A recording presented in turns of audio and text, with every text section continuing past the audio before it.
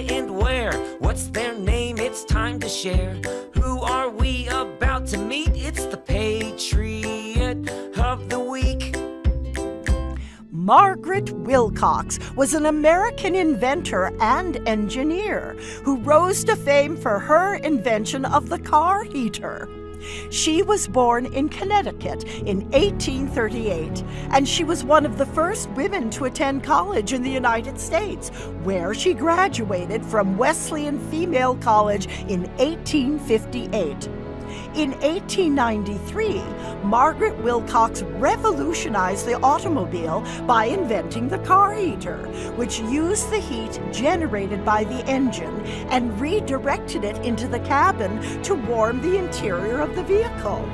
She also had several other patents over the course of her lifetime, including a combined clothes and dishwashing machine. Margaret Wilcox was a trailblazer for women in engineering and in the technology fields, and her inventions continue to impact our lives to this day.